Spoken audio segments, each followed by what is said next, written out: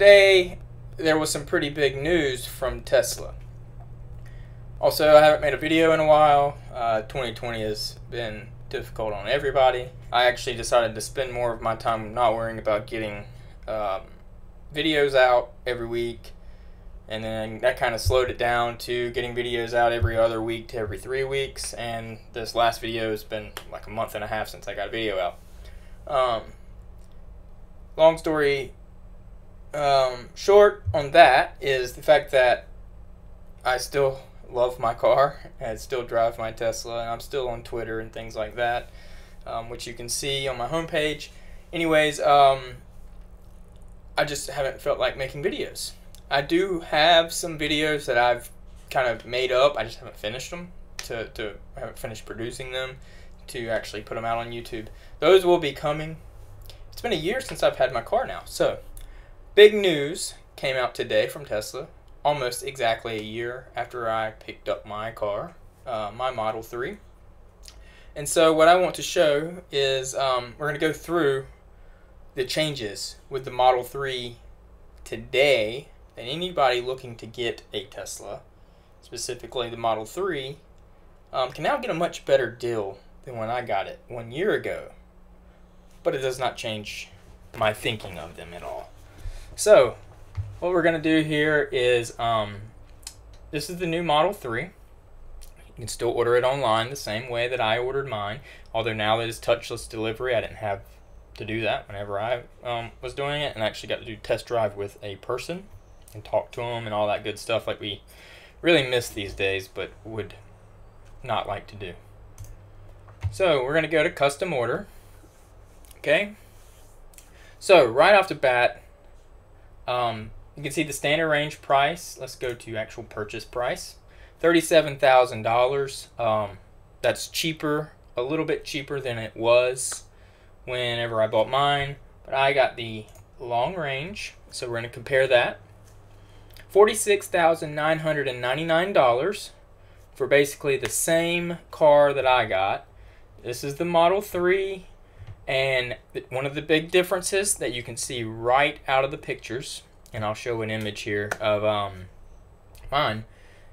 The aero wheels are more of a flat look, and that's pretty nice actually. The fact that it is a flat look. Let's actually look at mine real quick, and let's just look at this video. I mean this picture here. So. We're gonna just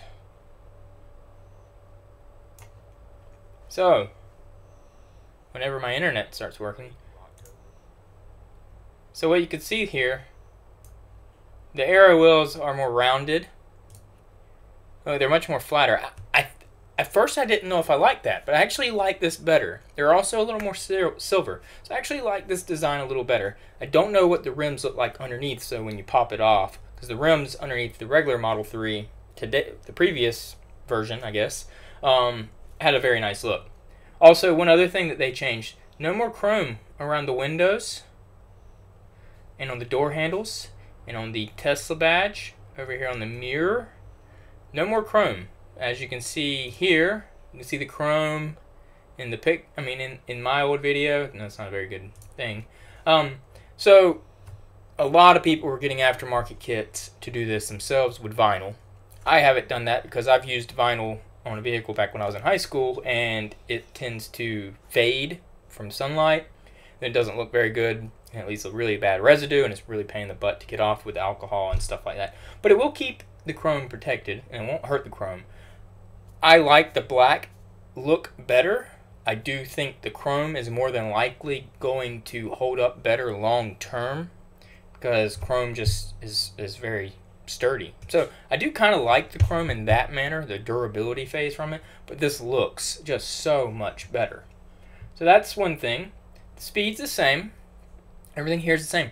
The biggest change that you see from this page, other than, you know, that, maybe the chrome delete, which a lot of people wouldn't even notice the difference there, 353 miles of range. That is just absolutely amazing to me. I I love that. Okay, so yeah, the range is amazing. So my car, when I bought it, it was estimated at 310 miles of range. That was last October. I ordered it last September, at the end of last September. 310 miles of range. They shortly after I bought my car extended it to, I think it was 320 miles of range for the long range motor. There was supposed to be a software update that increased my car's range, I think. I never saw that. My actually range after 2,000 miles went down to about 300 miles. I've had a lot of battery degradation. So the 353 miles to me looks very appetizing just to try to trade my car in. And I'll tell you why. I'm currently getting an estimated I'm getting an estimated 280 miles of range right now with my battery degradation. And it's still pretty hot outside here in South Carolina. And so that's only going to get worse in the wintertime.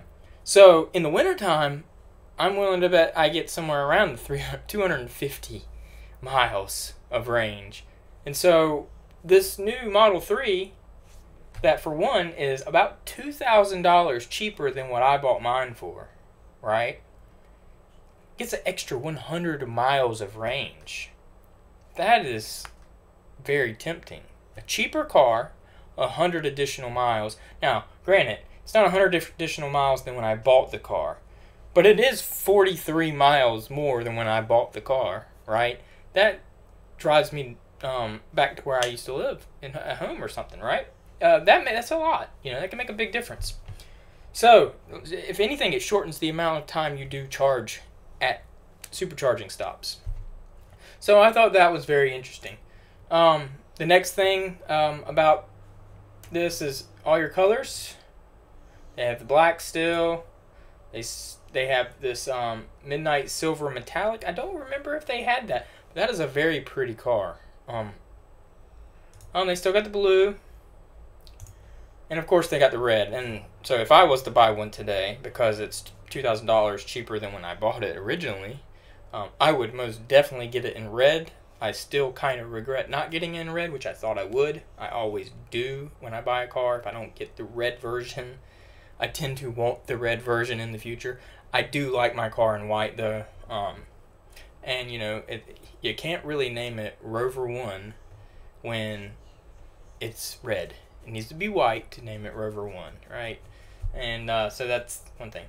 One of the big differences, again, is the 19-inch sports rims. So I say big difference. They're really not that big of a difference.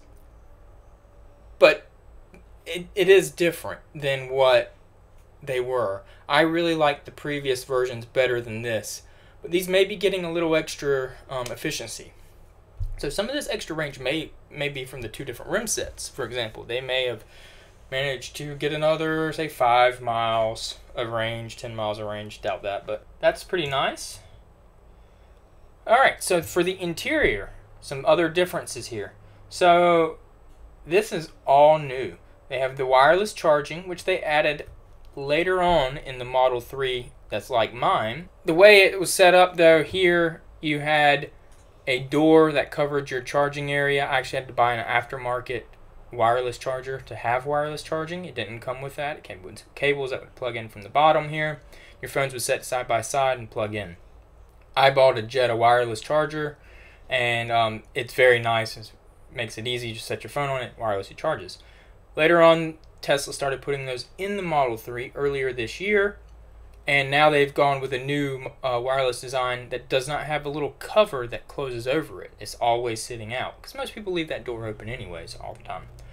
This door slides forward to get down into the compartment here. I don't personally like that. This design here reminds me of a 1990s Infiniti, or maybe a Dodge, or something like a 2000s Dodge, a Chrysler. You know, I'm not a fan of this. I can't tell if I like the leather around this. I definitely like the fact that the piano black is gone, because as you can go back and look at some of my old videos, I actually have a cover over mine, a matte black cover, so that's nice. Looks like everything else is about the same, the cup holders, the center console, but we'll find out when people start actually getting into these new cars how the inside of that looks. And of course, you still get the autopilot included with it. You can do full self-driving now for $8,000. It was $6,000 whenever I bought mine. I chose to not get that. Back to the home page, and we'll go to the Model 3. So some more information here. Safety is, it actually has been improved since mine was purchased. They did some stuff with the front end. Everything else is mostly the same, except for that 353 miles is a big deal. But I will say, it's a big deal. But my car, even with the rated range of 280 miles, because of the degradation over the last 20,000 miles, which a lot of people don't see any. There's a lot of people that have 20,000 miles on their cars, and they still have 310 miles of range. So don't let that stop you from buying one. I will tell you that, you know, it's under warranty for 8 years or 120,000 miles. And so if my battery gets below 70% of its initial value, I think that's right, 70% of what it was, which the rate I'm going, I think it's going to happen, it's going to be covered in under warranty. So unless something it just stops.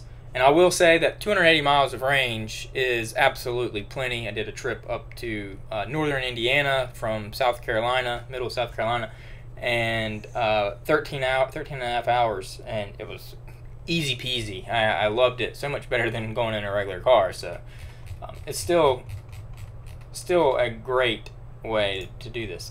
I do want to show you one other thing, because you can see from that picture there, you have the performance. So $54.99.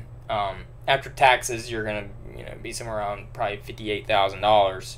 You have the Uber turbines that come with this. These are 21-inch rims. I personally like the old ones better, but these were coming on the new Model Y performances, and a lot of people tend to like them a lot.